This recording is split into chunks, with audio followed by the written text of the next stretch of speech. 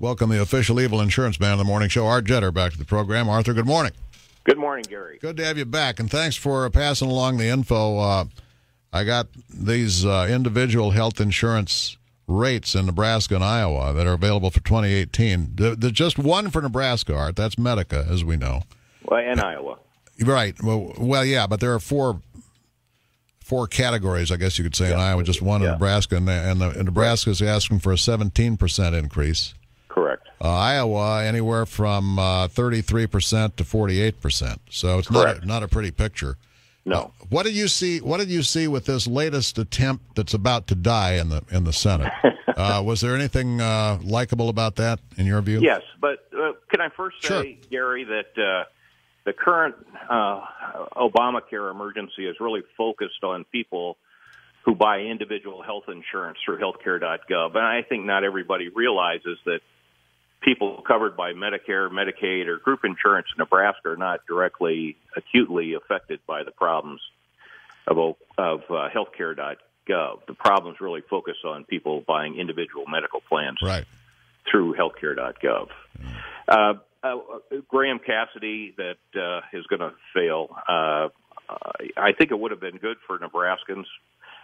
Of course, there's always something that could come about, but I think it would have been good for Nebraskans and Iowans as it would have brought control and financing home.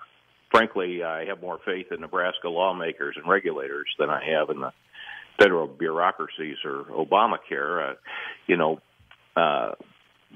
good thing about Graham-Cassidy, it could have allowed us to fix the issue of strivers. That's people that make more than about 1.5 times poverty level, who are sometimes asked to pay maybe a third of their income just to have health insurance.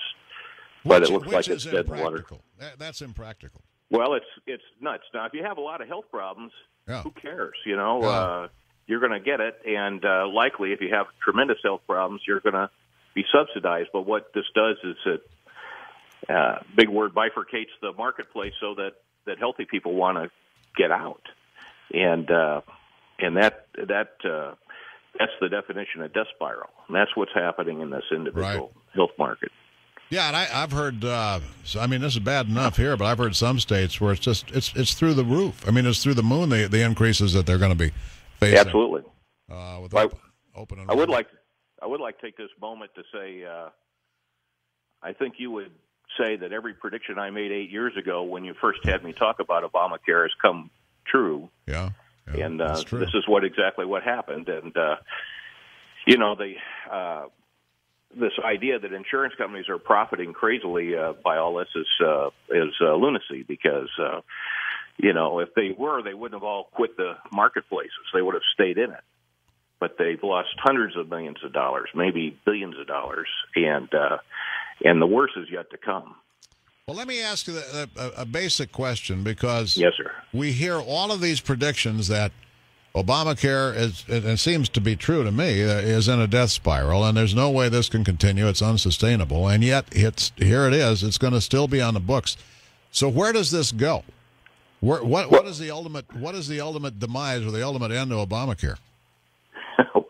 Well, at some point, it's going to get to the point where individuals, Lamar Alexander and Patty Murphy have a bill that will be a short-term fix by dumping more money into the system to encourage insurance companies to stay in that individual market. Now, when we say Obamacare, we're talking about all health insurance, and we're talking about group health insurance too, and that's not going to have the same kind of impact immediately that this individual market has. But with the Alexander Murphy proposal, it isn't. I don't know that it really is formulated yet, but the idea is so far the only idea is to dump some more money in, and that could be a short-term fix, or it could be like pouring gasoline on a fire, and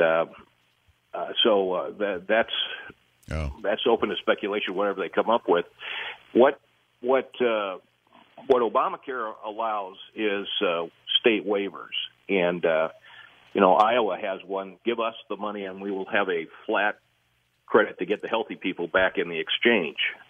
Now, what's important about that is that's the opposite of the death spiral. Yes. That's getting healthy people in who subsidize people who really need to pay for health care. Right. And, Senator Sass has a proposal that we eliminate mandates for counties that only have one health care plan. Well, of course, that's all of Nebraska and all of Iowa. That's right. By the way, that could fix it. Art Jetter's with us just quickly before we run. When you look at what's happening here, and some people are simply going to say, "I can't buy this. I can't afford this. I don't have the money for this." Right. What is the penalty now for not having insurance under ACA? Well, I think it's 2.5%. 2.5%. Modified adjusted gross income. That's I'm not looking at it, so it could be awful. Okay. But then again, who knows if it's going to be implemented? Who knows if people are actually going to pay it this coming year? Well, then what happens? Don't they take it out of your? Well, of course, if you don't pay income tax, they can't do that. What do they do then? How do they get the money? If you don't? The government says you have to have this, or we're taxing you. We're fining you, and you don't pay the fine. Then what? Well, that's a great question. Thank you. I think I don't know. I don't think you go to prison. Yeah. What a mess. Art, thanks. Always good to have you with us. Appreciate it very much. Art Jetter Company. That's Art Jetter, the official evil insurance man of the Morning News. I wonder if he's off to another evil insurance man's convention in the Bahamas. Evil insurance convention. Well, probably not. They had a hurricane there, so they might have to move it to Disney World or something. Right, Rosie. That's where all the evil insurance agents get together. 8:15.